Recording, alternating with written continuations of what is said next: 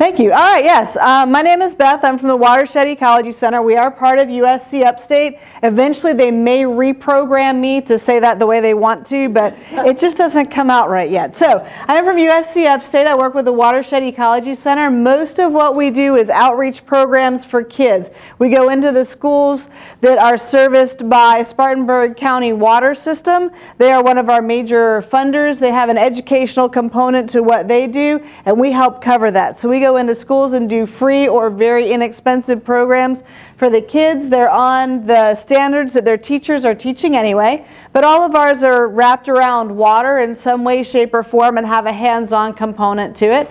And that's what most of our educators do. I work with adults and get to teach about anything that happens in a watershed, and we'll get to that in just a little bit. So thank you for coming out. Okay, this is supposed to go the right way. So first of all, I want to thank our sponsors. Spartanburg Water is one of our major ones, but we're also sponsored by other water districts. Do I have Greer on here? Yes. Greer CPW is new to us, and so we're branching out into the Greer area as well. City of Spartanburg, Spartanburg County, Woodruff Roebuck Water District, SJWD, Blue Ridge Rural Water, and then we do have several anonymous donors that help to fund our programming as well. All the supplies for our hands-on activities are they get used up, and so they have to be replenished. And then we do house several animals at the center, which we take in as part of our programming, and they need to be fed and cleaned and all that kind of stuff too. So we appreciate these people. Also to the Opossums Pouch, this is the rescue that I work with, and they help out with a lot of rehab type stuff in this area. They're based out of Greenville. Quick plug, if you are interested in any part of rehab at all, they're having a class on Saturday in Greenville. I can get the address for you, but they'll teach you how to tube feed babies and all this stuff, and we'll find out more about rehab later on, but that class is Saturday if anybody is interested. So, an opossum. I've got my outline here that will keep me on track, because otherwise I'll just start talking about all kinds of stuff about opossums. So I'm going to try to stick with what I'm supposed to be talking about so I don't get ahead of myself. So, I'm from the Watershed Ecology Center. What does that have to do with opossums? First of all, what is a watershed? A watershed is the area of land that all the water that falls on it goes to one particular point. So if you think about this like your bathtub at home, excuse me a second, while the sirens are going.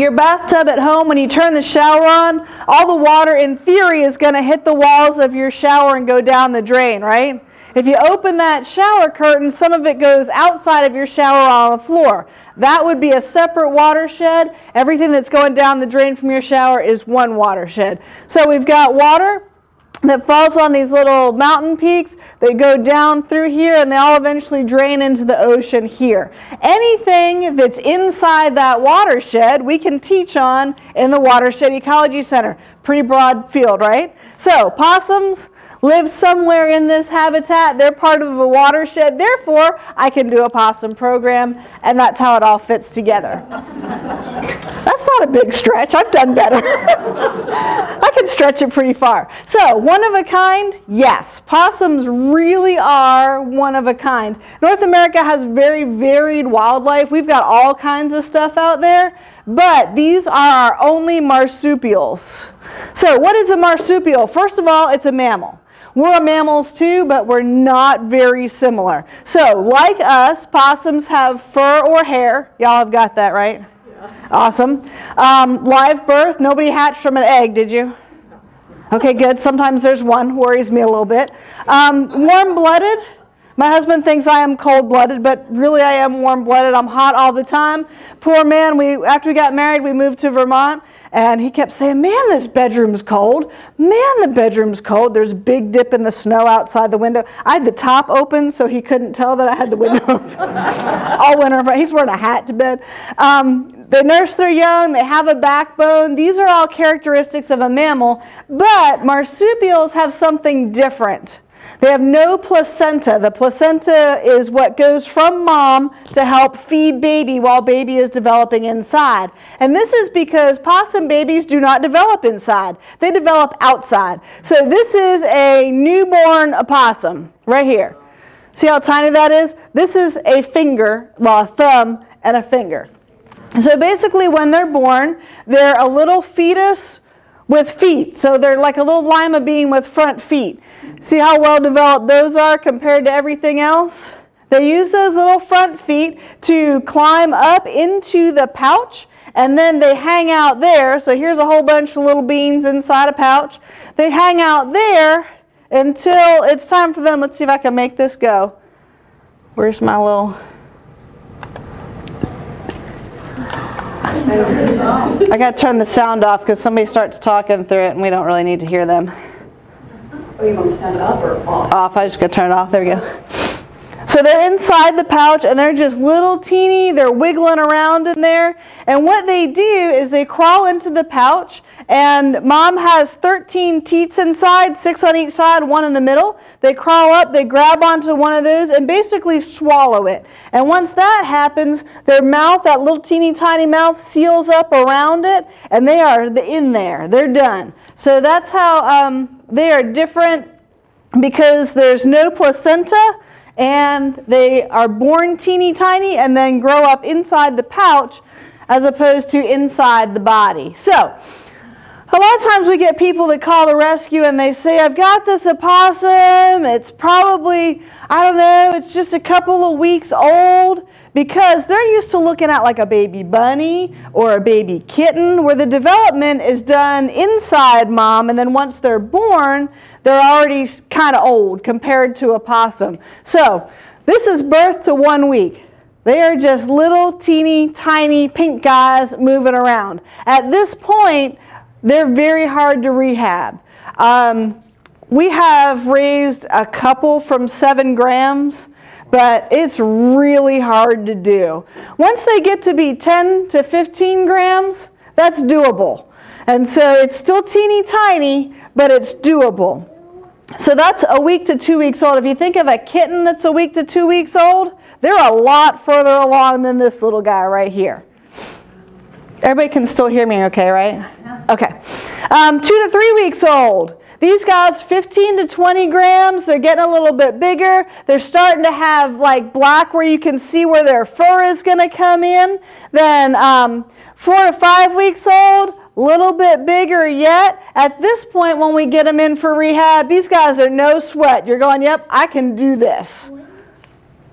When they get to be 6 to 7 weeks old, these guys are starting to have fur. They're real dark at first. Their eyes are not quite open yet, but they may be popping open. And once the little eyeballs pop open, they are the cutest little buggers you have ever seen. And so then, 8 to 9 weeks old, if you think of a like two-month-old kitten, that's not even a teeny kitten anymore, right? I mean, we adopted one of our cats from the shelter at 2 months old, and it was kind of old.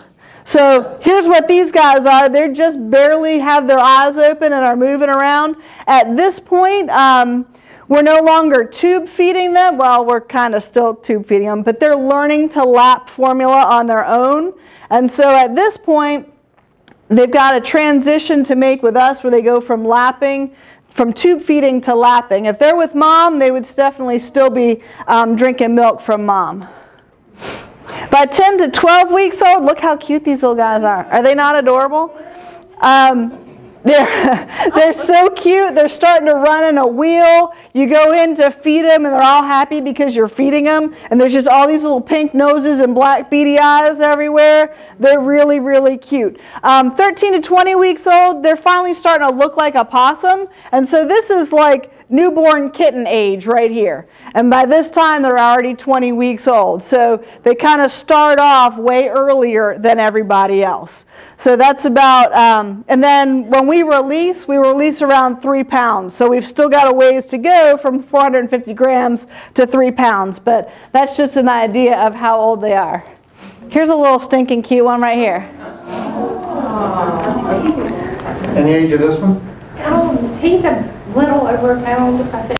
little over a pound. We got him at the same time as Sarah's litter. I'm not sure. Oh, really? Hers are that big now? No, hers are a little bit smaller. Okay. But they're all, one's over 300 grams and they're all over 200 gallons. So about 14-ish weeks maybe, 14, 15 weeks old. Okay, so where are they? This map shows where opossums are in the world right now. Let me make sure I'm comparing it. Yeah, okay. Where are they? This is a map of where they are now. They're a little bit more widespread in North America. They're moving into other places because of lack of habitat. They're trying to find other places to live. But in North America, we've got our one and only marsupial. And this is the little possums that we have. South America has got a lot of different kinds of marsupials. Australia, it's like 80% of their mammals are marsupials. There are 250-ish species worldwide. We've got one in North America. So it's pretty special, but for some reason, people just don't see opossums that way. That's why we're here today, is to try to change that. Most of the marsupials that you're used to seeing, the kangaroos, the wombats, all that kind of stuff, are Prodondentia, and that means two front teeth. Possums also have two front teeth, but the ones that we have are a little bit different. We'll get into their taxonomy in just a minute. Anything else I'm supposed to tell you about this? Nope, got them all. Okay, so this is where they are now. This is where they were. Opossums are one of the oldest mammal species. They're back from the Cretaceous period, so about 65 million years ago. There are possums walking around that look very similar to the ones that we have walking around today. I have a picture of a fossilized possum somewhere, and for some reason it's not in my PowerPoint. I have to find it and put it in there. But it looks very, very much like the possums that we have today, even in the fossil record. So they've been around a long time, and one of the oldest mammal species. People look at them and go, man, these guys are crazy. They've got a short lifespan. They've got crazy adaptations. Apparently it works because they've been around that long.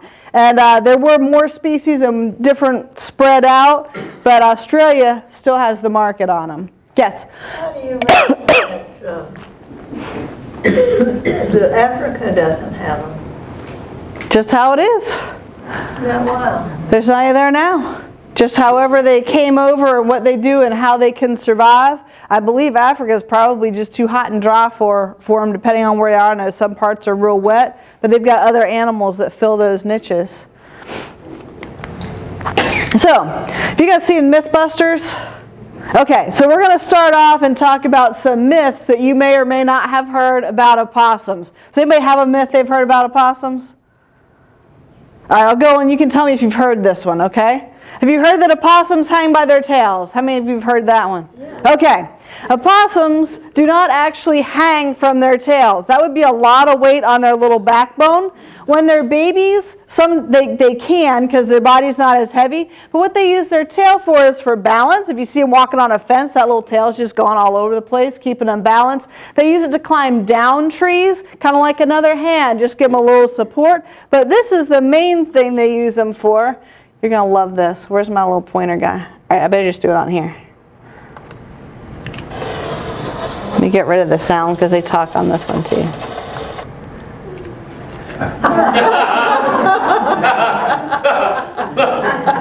I'm going to bet that most of you have probably never seen that. Actually saw last night. You saw last night?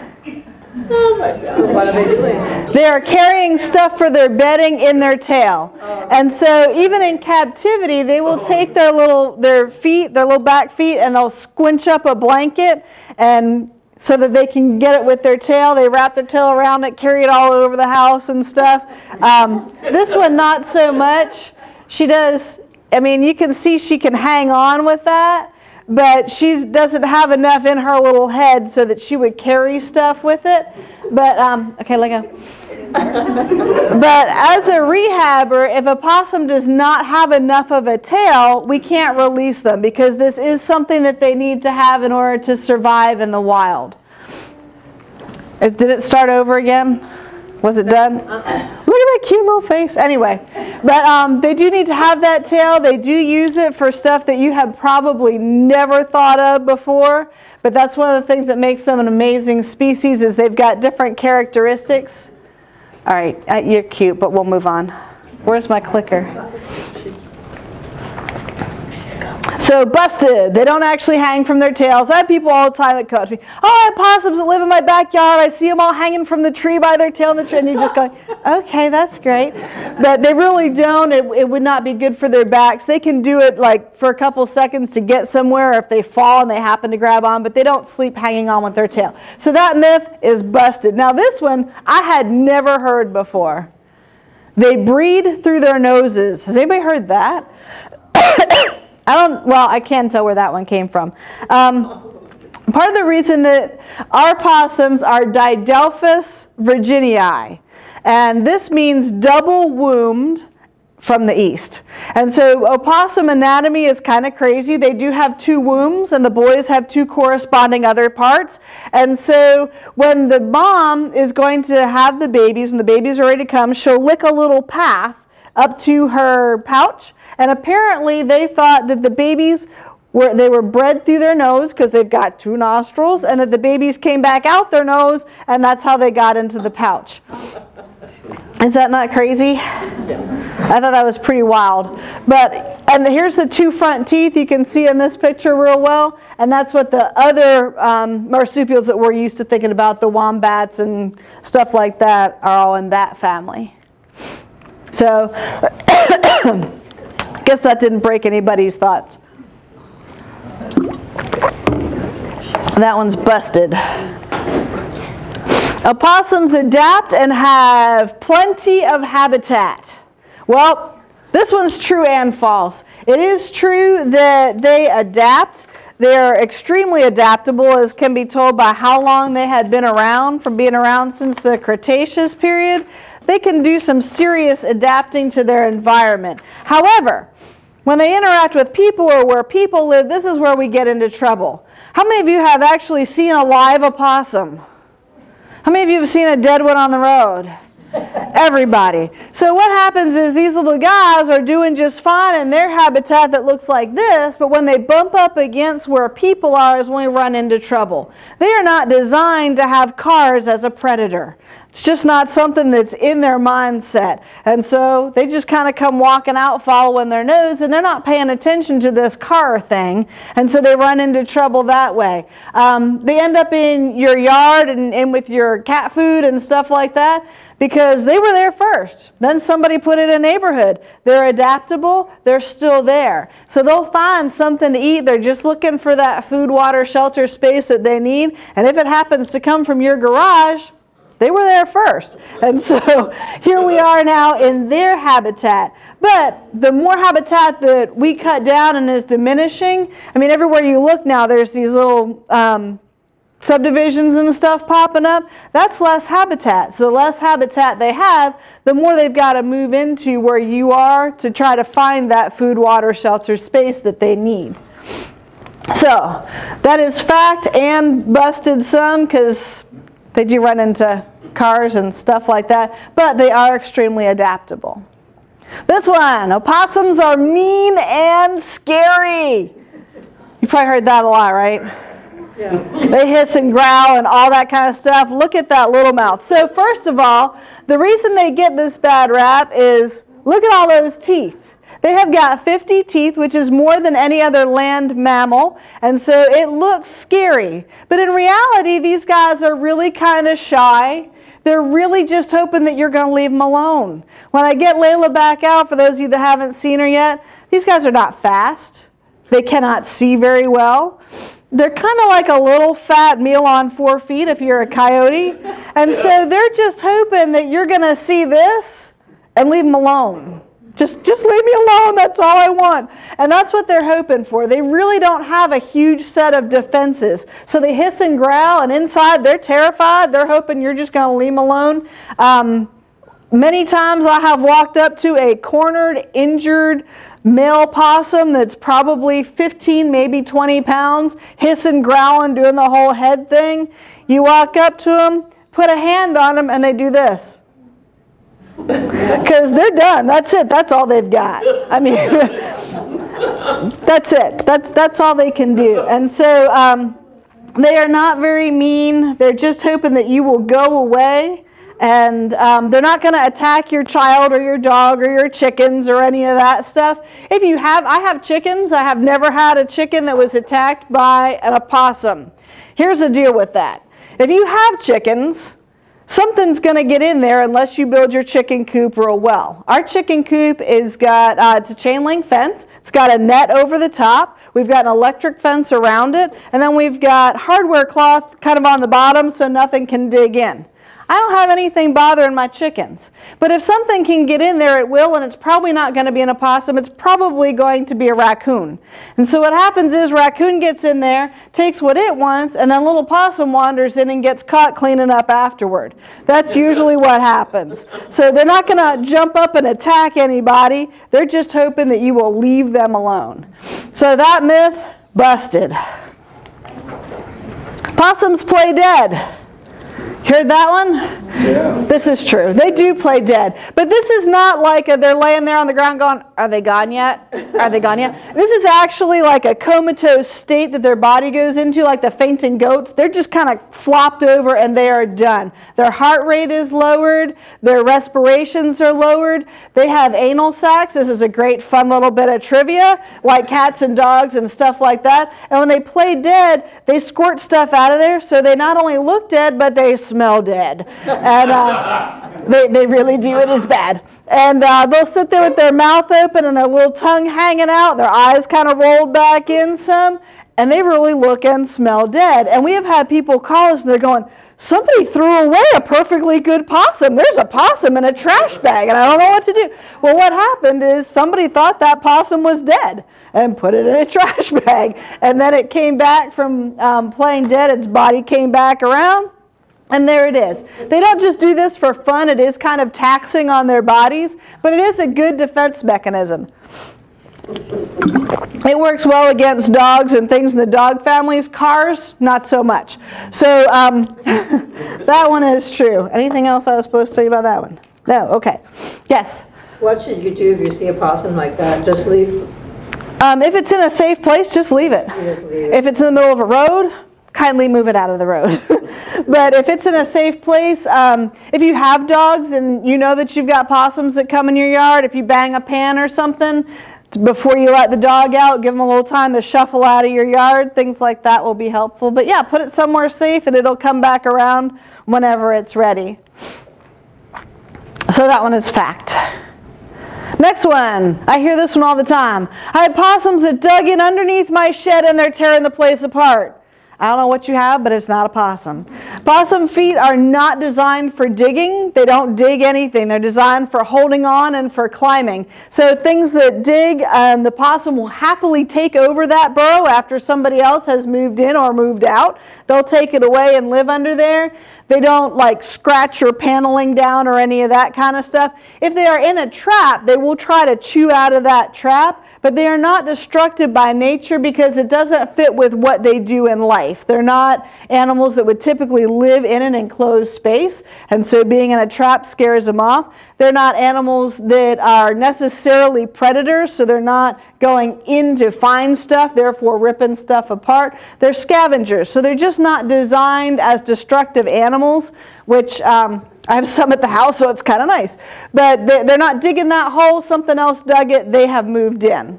The other one I get is, it's under there making all kinds of noise. You have a raccoon. You don't have a possum. They're very quiet. So that one's busted. All right. Possums are dirty. Okay, it's going to melt everybody's little heart right now. Look at this little thing. Everybody say, "Aw, aw." Does this sound off? Because they start talking in this one. Okay. Here's the part I want you to see. This part here, when they do this, this is how you've heard people say that possums eat lots of ticks. This is how they get rid of the ticks. They're walking through the forest and they're like a little tick sponge. So as they walk along, ticks get on them just like they get on you and your dog and your cat and everything else. But me, the dog, and the cat don't clean as thoroughly as possums do. So it goes through all of its hair with its little back feet, and then we'll chew everything off of there that's in there, and that's how they get rid of any dirt that's in their fur and any ticks or fleas or any of that that's in there. As long as they can catch it once it's on their little claws, they'll eat it. So we find a healthy possum that comes in. Sometimes we'll get one that's been hit by a car. They very rarely have ticks from like here down. They might sometimes have them around their eyes where they can't quite get to so well, but they're usually, as long as they're healthy, they're fairly clean, and they don't have a lot of ticks and that kind of stuff. What else was I talking about there?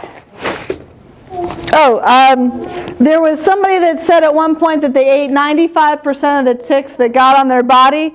Snoop's got a hold of this and said, hey, I want to check that out. And they did some kind of whatever they do to discover this. I don't know how they figured it out, how they counted ticks on possums. But they came up with it was actually somewhere around 97.6% of the ticks. And so they figured that on that statistic, you could say that having opossums around can reduce the chances of Lyme's disease in your area, depending on the size of the population of possums, which I thought was interesting. Also, they like to poo in water. This is a good prey thing. They're a prey animal. They don't want something knowing where they are. So they poo in the stream. Stream washes poo away. No predators know where they're living. So when you have them in your house, they'll typically go in a place that's wet. Even this little head trauma one goes in a wet spot, so it's easy to clean up after. But being a prey animal, this also helps them to stay safe from predators. So they are not dirty. That's busted. They're actually cleaner than, we've got 4 cats, and the opossums are way cleaner than the cats. One of them in particular. Possums, go ahead. If you put a little tank of water out, will they get in it and poop? They may. They'll probably drink it because water is sometimes one of the things they have trouble finding that people don't think to put out. They put out cat food or whatever, but they don't always put out water. But they may poo on in it right there. Well, I have a bird bath on the ground. I noticed poo in there. That's probably possums. So you might have some friends in your yard. Possums carry diseases. What do you think? Yeah, everybody carries diseases. You and me have diseases, cats, dogs, horses, cows. Everybody's got diseases. However, they are not hosts to rabies. Their body temperature is too low. Their body temperature is around 93, 94 degrees. The rabies virus is most happy around 101 to 104 degrees, somewhere in there, which is more the range of cats and dogs. So in order for an opossum to carry the rabies virus, they have to be sick enough with a fever high enough for long enough without dying to be a successful host for the rabies virus to hang out in there. So they don't carry rabies as a general rule. And there's another one. And distemper, the same thing. Body temperature is too low for them to carry distemper. So when I take Laila to the vet, he wouldn't even give me a rabies shot for her. He said there's no point in it. There's no reason to give her a rabies shot because she's not going to have rabies unless she's sick. And if she's sick, you're going to bring her back here. And so it's not going to get that far. So they don't carry that kind of stuff. But they do obviously carry disease just like cats and dogs, raccoons, foxes. Go ahead. What their normal body temperature is? Around 94 degrees. So fact, they do carry diseases, but they don't carry things like rabies and distemper. So from a rehabber standpoint, if you're going to have animals that carry rabies, like raccoons, foxes, that kind of stuff, it's a totally different permitting system, all that kind of stuff. Possums are immune to snake venom. Anybody heard that one? They are, in fact, immune to pit viper venom, and they are one of the only mammal predators that actually seek out and will prey on venomous snakes in our area. So if you have got a possum under your deck, you're probably not going to have venomous snakes on your deck. And basically what happens, we've seen this happen through the rehab, they come in with 2 little blisters on them somewhere. These 2 little blisters just kind of pop and go away. That's it. That's all that happens. They're completely immune to the venom of pit vipers. Although I'm not going to say if one was sick or old enough, it may do something to them. But we have seen it just be 2 little blisters. They pop, they go away. Everything's good. They're being studied by medicine for the snake venom and how it's counteracted. And they also don't get... there's several cancers that they just don't get, and even when given to them, they counteract. So their immune system is different, and it's something that's been studied by science. So you say they predate onto pit vipers or venomous snakes. Do they also eat other snakes? I believe they eat other snakes as well, but I know that they eat the pit vipers, and it's something they actually hunt out as far as the stuff that I was reading up on to find out. But I'm sure they would eat other snakes as well. Do they actually kill the snake? They do. They don't look for a dead one? No, well, they would eat a dead one as well, but they will hunt for and kill the snakes. And I have seen videos of this, and it's amazing how fast they move in that short little grab it phase, because the ones that I have are just not that fast. And so I'm going, wow, okay, y'all need some exercise. But it's on YouTube if you want to look them up and stuff, but they do actually hunt and eat the venomous snakes, the pit vipers in our area. That one happens to be a cottonmouth. That was a good picture. So that one is a fact. Opossums are a nuisance species. We hear this all the time. If you talk to DNR, they will tell you that possums are a nuisance species. This is not true. They are a hugely important part of our ecosystem. They are part of, well, they call them here secondary consumers, which means they're hunters. So in this case, they're talking about eating the ticks, fleas, snakes, all that kind of stuff. But they are also decomposers, which are down on the bottom, or however you start the cycle all over again. Most of the time they're out in the road getting hit by a car because they're cleaning up some other roadkill that was out there. So these guys are opportunistic scavengers. They can and will eat anything, like anything. And so they definitely help clean up our environment, get rid of some of that yuck that nobody else is going to clean up and get rid of. And the way their bodies are made with their metabolism, they can actually live off of pretty much nothing. My first educational ambassador that I had was Haley, and Haley was, they thought, over 3 years old, which is very old for a wild opossum. And she came in, some kids had seen her fall down a stream bank into the stream, and they went and got their parents. Their parents called the possum's pouch. They went and picked her up, and Connie was leaving for vacation like the next day, and she said, can you just take Haley and watch her and make sure that there's nothing wrong with her that I'm not just seeing right off? And so Haley had been eating birdseed and dirt. I know this because that's what she was pooping. She was blind in both of her eyes and was real thin, but was still getting around. She obviously wasn't doing awesome, but she was subsisting on birdseed and dirt. And so she was getting whatever nutrients she could just out of the soil that was around. So they will eat anything, and they definitely help to clean up our environment. And a big part of that is getting rid of those ticks. So that one's busted. Go ahead. What is it that the DNR thinks? Why does the DNR think that they're a nuisance species then? Probably because people call them and say, can you please get rid of this possum that's under my house? They are a fur bearer as far as a hunting season goes, but most people aren't trapping for fur bearers anymore. And so it's not a game species, and it's not a cute species. Therefore, it's a nuisance species, is all that I can come up with. But along with that, they'll tell you, I had a discussion with a DNR person. He said, they're a nuisance species, they're overpopulated, we just have so many of them. I said, really, how many do we have?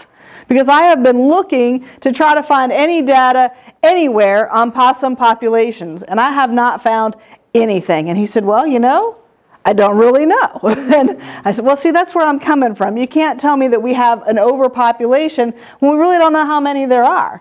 And so to me, that would be an interesting field of study to find out, do we have an overpopulation of opossums or not? I'm guessing like pretty much everybody else out there with declining space and declining habitat, we probably have declining numbers of opossums as well. But we've got studies on squirrels and beavers and chipmunks and groundhogs and crows and all that, but there aren't studies on opossums. Opossums make great pets. This is over spring break. Laila went camping with us. We were at Hunting Island State Park. I was very surprised that they allowed me to bring a possum in, but she is federally licensed, and I tried to wow them with all of my stuff, and so sent them. I had to have an itinerary approved by the FDA and stuff like that, and so I sent it all to them, hoping it would look official enough for them to let us bring her. And I'll go into why I had to take her camping. But so opossums make great pets. What'd I do? I hit the wrong button. I hit something. No, you did. This computer's been. Yeah, you just click in there somewhere. Here you go.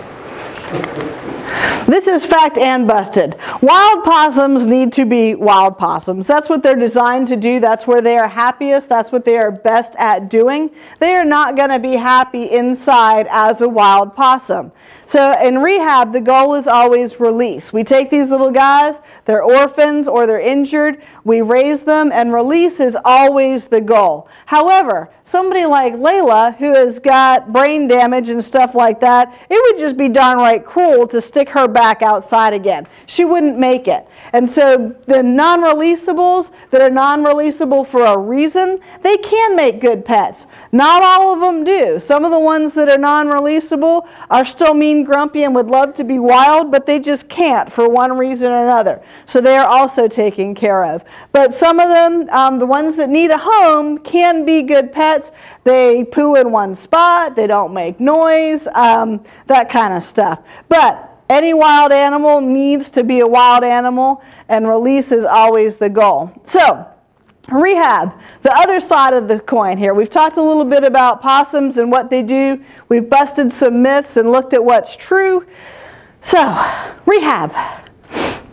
Rehab, a lot of people always think of the babies, the cute little guys. And here's how it works. This is one from my house. This is about the size that we can start rehabbing them. This one was probably about 10 grams. And so you get them in that size and you go, well, this is going to be a lot of work, but we can do it. So this involves every 2 hour round the clock feedings. Because in mom's pouch, they've got that teat that they have swallowed that's given them a constant drip of milk all the time. And so unless you've got absolutely nothing going on and don't even go to the bathroom, you just can't provide that. So every 2 hours around the clock, and you start getting stupid after a couple of weeks of this, and then they finally, and here's the tube feeding.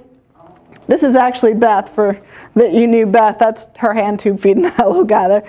So you take a tube and you just run it right down into their little belly, and you feed them a specific amount. We've got charts from the National Opossum Society that says how much they need to get and every how often. And then eventually they get to be big enough where they start eating on their own. Hooray! And you finally start to get some sleep. They do best with more than one. It's always a more successful release if you've got more than one. But opossums will take in other babies. So if you got some that come in, even though they're different litters, as long as they're approximately the same size, you can just stick those little buggers together and they're pretty happy.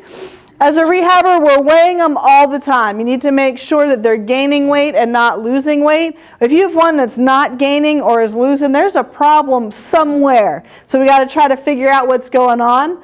As they continue to get bigger, they love a wheel. At my house, during about this time of the year, you just hear squeak, squeak, squeak, squeak, squeak, squeak, squeak, squeak, squeak, all night long. They love a wheel. And it's great exercise for them, and it's good prep for when they're going to be running from somebody. And so it's real good, but it's always fun when they do this. Two are going one way and one's going the other way. And then there's usually one or two on the outside yet. Yeah. It's a lot of fun. And this little guy was just too cute not to put in there. And as they keep getting bigger and bigger, eventually they end up in a pre-release enclosure, which is outside, like these little dudes right here. And we try to get them acclimated to the temperatures of outside, the smells of outside. If I know where I'm going to be releasing them, I go to the release site, bring stuff back from the release site so they can get accustomed to the smells of where they're going to be, that kind of stuff. And in this pre-release pen, these little guys that have been raised from this size are so used to people, but they wild up. Possums will very often, you don't have any contact with them. You put the food in while it's still light out. They come out at night, eat their food. You clean up after them once they go back to bed. And you have them out there for a couple of weeks, and then you have to give them some medication before release, and you open that door and wake them up. Instead of the little cheese that you used to get, you get the and you're going, great, these guys are ready to be released, they're doing good. So we keep them until they're about 3 pounds. At this point, they're chubby enough to allow them to have the fat stores that they need to be able to learn how to survive in the wild and get along. They are not territorial. So as far as releasing back into the wild, opossums are one of the most successful species in that, because they're not going to get chased off by other opossums unless they're trying to move into somebody else's burrow or something like that, or bump into somebody that's not happy to see them. But they don't have a territory. So we have several places that have allowed us to release, and so we take them there. It's always somewhere with running water and a stream, that kind of stuff. But around 3 pounds, they are then released. I always send them out with little backpacks with cell phones and cheese so they can call me when they want to come home. Go ahead. You have them in the wheel. Are they friendly to each other? Do they play? They are. Do they play like kittens? They do not. They don't, and that's one of the things with having opossums as a pet. Is it's hard to find things that will keep them mentally stimulated, because they don't play. So like this one doesn't have a mental to stimulate, but my other one, I have snuffle pads and stuff like that. I bring in stuff from outside. Anything to do, I have one section of her enclosure that I just have stuff in there to keep her brain stimulated. I have something different in there every night. One of the things she loves, I put little cups in with a grape underneath some of them, and she'll knock over just the ones with grapes under them. It's great. But it's hard to come up with stuff to keep them stimulated, because they don't play. They're all about survival. Their lives are short. They've got hard lives, and it's just all about survival. But the little ones, they run in the wheel, and that's about all they do for play. But it is so fun to watch. Any other questions about raising babies before I move on to the next one? Yes? So it says raising orphans, and I've got some children here, so maybe keep it G, but so why do you have such a rehab issue? Is it because the mothers are dying, or is it, do they kick them out? No, these are hit by car, typically hit by car, or somebody says, like as they get bigger, around this size, we see them orphans because mom is getting food, something scares mom, the mom bus takes off, and somebody forgot to get on. And so that's usually how we end up with babies. Good question. Yes? Do they recognize you later on? I don't think so. I mean, after we release, I don't think so. They may by smell, but they definitely wild up and become wild out. I had the first litter that I did, I had one little guy. He was a little failure to thrive, and he was about a third the size of his siblings. And I kept saying to the people I worked with, he is not going to be releasable. He's never going to grow. He's teeny tiny. They said, just be patient. And I thought they were insane. And all of a sudden, he grew. And he got to be bigger, but he had been handled so much as a baby because of having to get more food in him, get more food in him, get more food in him. And he was the one, I don't know if any of you have ever rehabbed, but there's always one that when people walk into the room, it comes out and it's like, hi. And that was him. He wanted to be held, wanted to have the attention. I was like, he is so non-releasable. But I put him out with his brothers in the pre-release pen, and I could not believe it, but he wilded up just like they did. I could not believe it. Do you ever use a female possum to nurse? Yes. Opossums are extremely good surrogates. They will take in anybody. However, they have to have the working teats. Like Laila would not be able to nurse other babies. However, I can put babies in with Laila, and she will lick them and clean them and tuck them in under her chin and do the best she can with them. The babies will take in anybody, and I've even had bigger moms that are no longer nursing, and you have an orphan come in that's the same size that missed the mama bus, put him in there. Usually we'll do a little scent thing, like I'll have him sleeping on a blanket and I'll put that blanket in with them and vice versa, and put him in while everybody's sleeping, so during the day. And I have never had a problem with putting them in. You just kind of got to be a little careful about it. But opossum moms are very willing to take in the other babies that are around. Yes? Is it true that baby possums stick to their mother's backs? They have grabby feet, and you'll see when I get Laila out, she hangs on tight, and they hang on like that when they're asleep, when they're awake, because otherwise they get left behind. So they don't stick like Velcro, but they hang on really tight. When you've got babies, they get all up in your hair, and it is like impossible to get those little buggers out of your hair, because that's what they do. They hang on tight. Good question. I'll have to put that in my myth section. That's a good one. Go ahead. In the wild, how old are they when they first come out of the pouch? And then I assume they go back and forth. They do go back and forth for a while. Usually, it's about the time that they've got full fur and their eyes are open, so they're about 2.5 months old at that point, and they do come in and out for quite a while. And then as they get to be really big, Mom will sometimes park them somewhere, go get something to eat, and come back. So there is a phase where Mom might be out and there are babies somewhere else once they're getting bigger. But it gets to the point where somebody just wanders off and Mom calls and they go, "Yep, I'm good, see ya." And it's way smaller than what we would do as a rehabber, but they're used to that wildlife, and so they're out there doing their thing. Yes? I kind of have two. The first one is, you said that they hadn't studied the population or the wildlife population of possums the way they study various other animals. And I was wondering why they haven't, if they collected data on the other animals, why not possums? That's what I keep asking them. And for some reason, possums have a bad rap, and people are just not interested, is the only thing that I have heard back. The second question I have is, you said that possums, you said they were migrating due to climate change and I guess maybe habitat loss. And habitat loss, Included in that. Do they know how long it takes them to move from one location to another when a situation like that? Or it would be over generations, because there are some now in Connecticut and Vermont and stuff like that, and there were not there before, but because they only lived for 1.5 to 2 years in the wild, they're not going to be able to truck their little feet all the way up there in that time. So it would just be over generations they would progressively move. Good question. Anybody else? Yes? How do they tolerate the cold? They get frostbite on their little ears and their little feet and their tails. They're not really designed to be there, but apparently they are. So my guess is they're either going to adapt or die, and they are adaptable. So we'll see what happens. They find a little den or something? Or? Yeah, they do, and they carry stuff in with their tail. They'll find a burrow or a hole that somebody else has left, and they carry stuff in with their tail and make it as cozy as they can. That's why they migrated. That's why they go to warmer climates. Yep, they're going north and west, and so they're getting colder and colder. Yes? I have two questions. You said they don't live very long in the wild. I want to know how long, and how long if they are taken care of.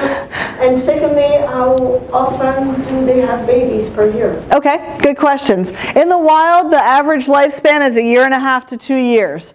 In captivity, 3 years is normal, but they can live 4 years. 5 years is a really old opossum. The one that I retired, my Kalen, is 3.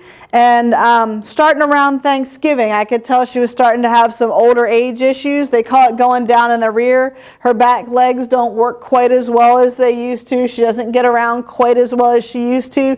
I used to take her out for about an hour every night at dusk and take her for a walk, and she loved it. It got to the point where I would take her out. She'd go like this and sit back down at the door. Like, I'm done, thanks. So I got her a stroller, so she still goes for walks every day, but she's in the stroller. So, why do they think they don't live as long as other animals of that size? Just how it is, just how they are. I don't really know. I know the males are prone to congestive heart failure, but I don't know if that's the case in the wild or if it's more something that happens just in captivity. But just a short, rough life. And then, what was your other question? How often do they have babies? Okay, good. And how many? How many? Okay, they can have up to 13. They can give birth to more than 13, but only 13 can survive because they only have 13 teats, and they latch onto that and don't come off until their mouth is finished developing to where they can open it and let go. So they can have up to 13, and they typically have 2 litters a year, but we have started to see a 3rd litter in the year. So we get babies in pretty late sometimes, but usually 2 to 3.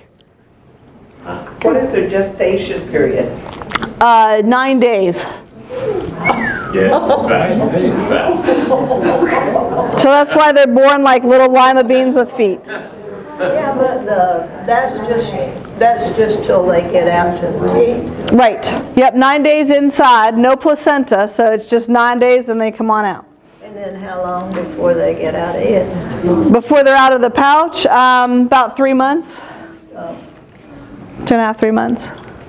How does the grandma walk around with all those babies in there? They're designed short and squat and pretty strong. They cling on to mama. They do. They just hang on with those little feet. So another side of rehab, besides the babies, is like here's a mom with babies. You can see her on there. She was hit by a car, but other than having to heal up, she's okay. So we give her a safe place to heal up. Her babies stay with her as long as she is able to take care of them. And when the babies are weaned, we will return the babies, we'll release the babies. And if mom isn't healed yet, we will wait and release mama after she is healed. So it depends on who's ready to go, how all that works. We give them a safe place to heal and recuperate. This little guy had some surgery, had some broken legs, so that kind of stuff can be done. This is a little guy getting ready for release. We have people that trap. So if you're thinking, hey, I'd like to help out with rehab, but I just can't swing the every 2 hours, 24 hours a day for 3 months, can't do it. Okay, none of us can. It just gets a little insane. But there's all kinds of stuff that you can do. One of the things that we're always looking for people to do is transport. Somebody will call and say, I've got this possum, it's hit by a car, I've got it in a cardboard box, what do I do with it? Well, I'm at home feeding baby possums every 2 hours around the clock. I can't truck up to wherever to pick up this possum. So if somebody's willing to pick up a possum and take it to a rehabber, that's a huge help to those of us that are feeding possums every 2 hours. Somebody that's willing to drop off traps.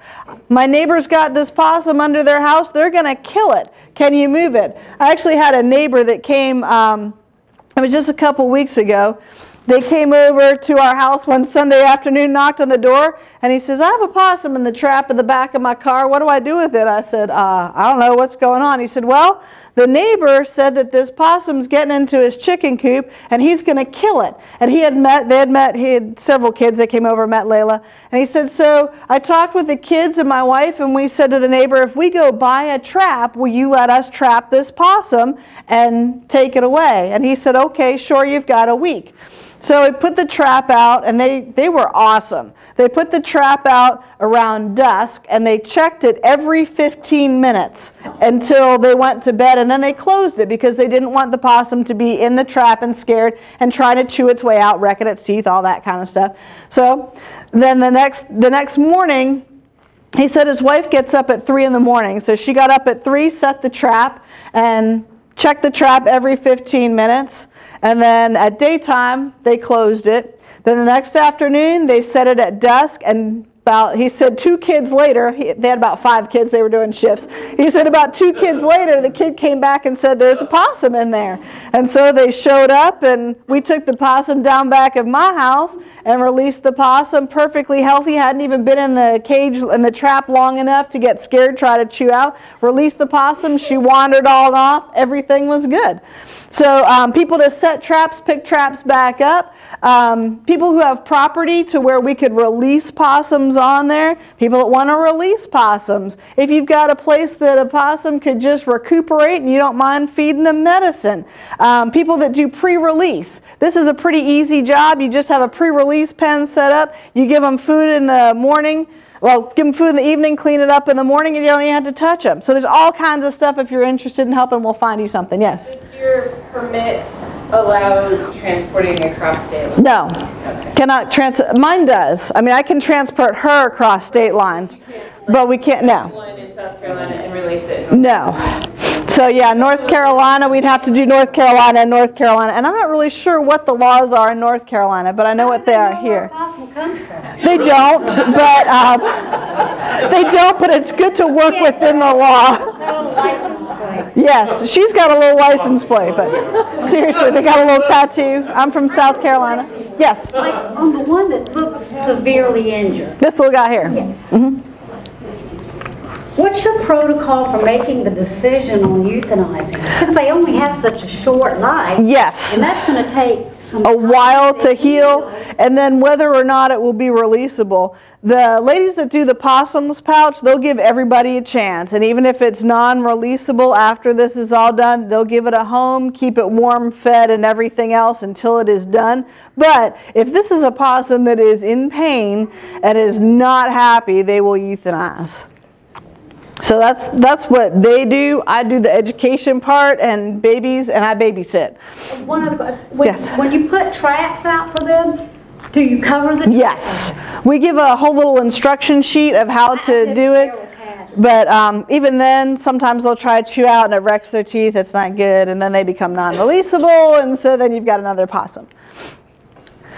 Release is always the goal. These were some that were released along the Tiger River. We've got a release site there, and usually they just pop right on out of there. And this little guy's already looking quite, see how dark that one is? Somebody was talking about, yeah. So that's just a different color phase. They do come in different colors. But they'll usually come right out and follow their nose and walk away, and sometimes even turn around and hiss at you, kind of like, yeah, whatever, see you bye. And you know that they're ready to go. Sometimes they're just munching on stuff as they go, and you know that these guys are going to do just fine. Doesn't mean we don't cry like babies every time, but you know they'll do just fine. So, any questions about those guys before we get on to Laila? Because I can't believe it's already 7 o'clock. I've been rambling on for an hour about possums, but You mentioned earlier about coyotes, but what feeds on possums? everything. Coyotes are a major predator, and then when they're young, just about anything that can catch them, but hawks, owls, that kind of stuff as well. Some snakes when they're younger, that kind of stuff, and cars. So, Laila, she loves a blanket. She loves to be under a blanket, so there she is. There's my little Laila. I got Laila on January 31st. This was Laila when she was found. She was found in a barn on December 16th. We got a call saying, we've got this possum in the barn. It's out during the day. It's not acting normal. It walks a little bit and then it falls over. So they went and picked her up, and she was starving.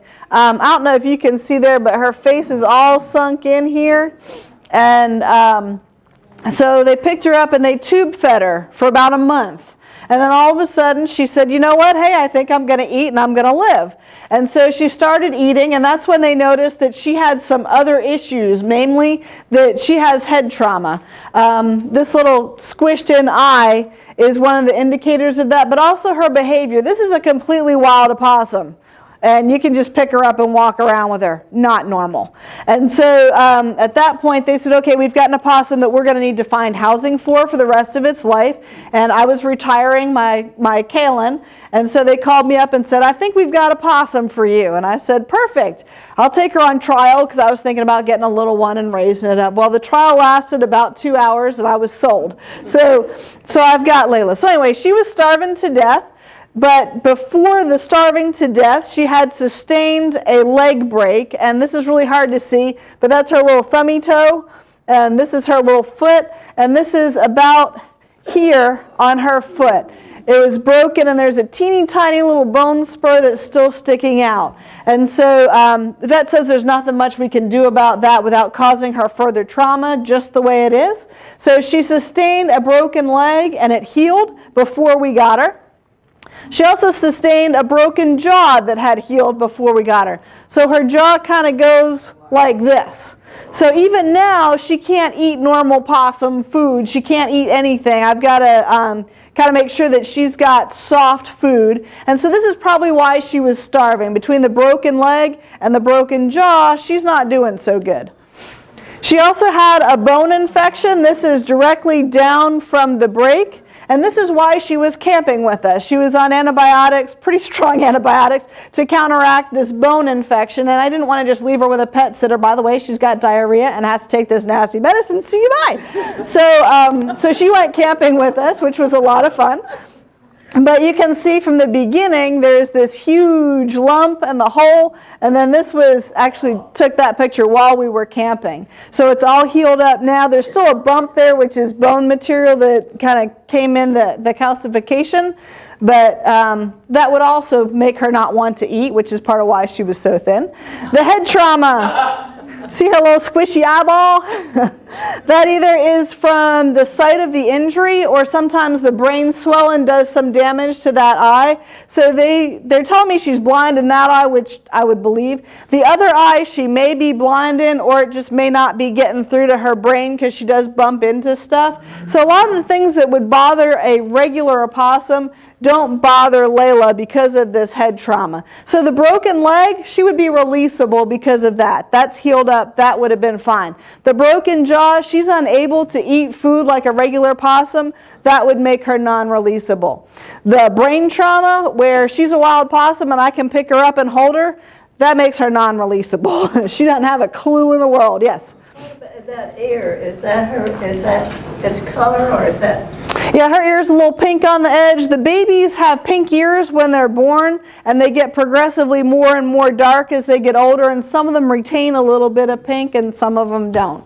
Just kind of depends. How old is she now? They think she is about a year old now, but because usually the way they age them is by the wear on their teeth, but because she wasn't eating, she could be 2, but probably not 3. But we think she's about a year. So, she has this backpack that she loves to be in. I think that she has kind of regressed because of the head trauma. She loves to be in a pack, and I carry her around. So, let's get little Laila out here for a minute. Oh my gosh, she's sleeping in. She's got her little, this means she's happy. She's got her little happy hands. Come here, Laila.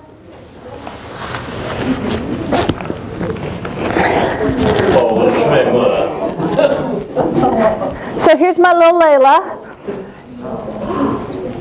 And hopefully she'll stay sleepy and not decide that she needs to move around. But we're going to go into some opossum adaptations, things that make a possum a possum. This is really scientific, so hang on to your seats for this one.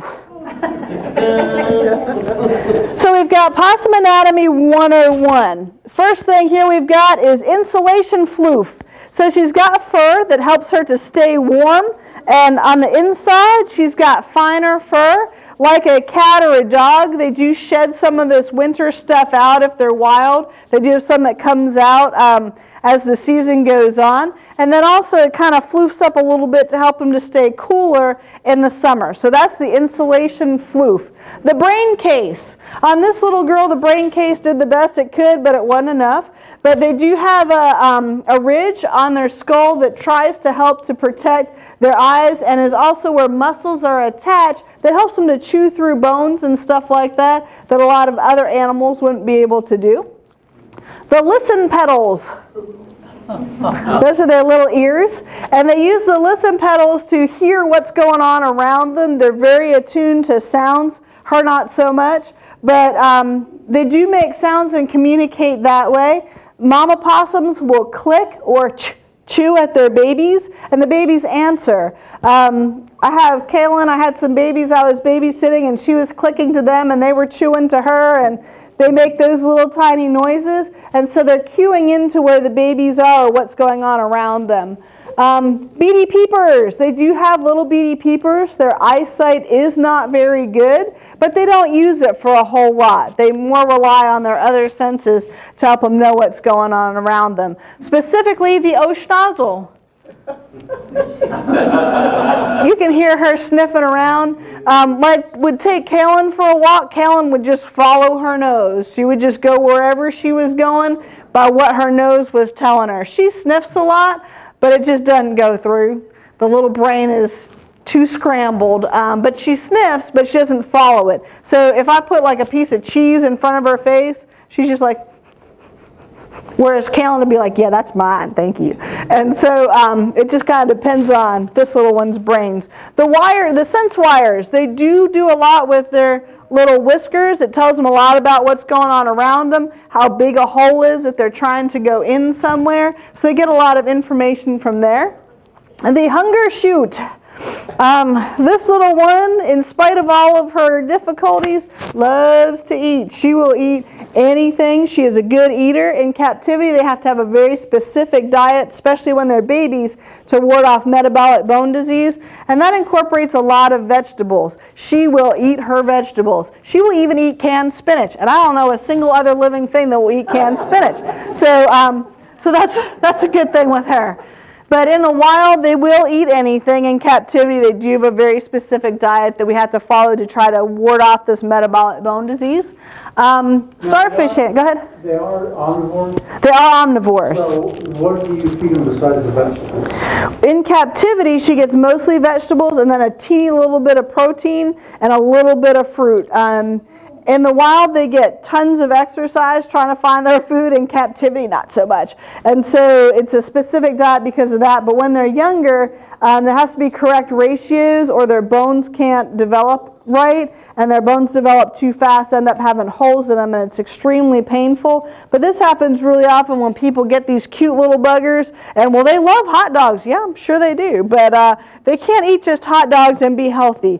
And so that's when we get them in. They're going, it doesn't walk right anymore. No, because its bones aren't developed. If it's caught soon enough, this can be reversed but not really cured. And so feeding them a specific diet as a baby is very important. Starfish hands, they've got little hands. Okay, see her little, okay, she's hanging on. Little starfish hands, looks like ours, but on the back, has she got a foot sticking out? She's got an opposable thumb. How about this side? She's got an opposable thumb. Can you see it there? Where's her foot? Sniff. She's got a little opposable thumb that doesn't have a claw on it, on this little opposable thumb. Okay, I'm done messing with your feet. Poop launcher, yeah, they poop. What goes in has to come out. Now she's going to want to walk. Now I woke her up and she wants to walk. And here's the noodle. It is opposable. It does wrap, okay, you're making a liar out of me. It does wrap around stuff and she can hang on with it. You going to find a dark corner and go away? I don't know what I'm supposed to say about the rumpus tumpus other than that they're kind of chubby and so they make great food for other wild animals if somebody's going to try to eat her. They're little chubby critters on feet and they don't move very fast. This is pretty normal. But they grip really well. I mean, they'll grip onto anything, including the tail. Yes. They'll grip on it, all kinds of stuff.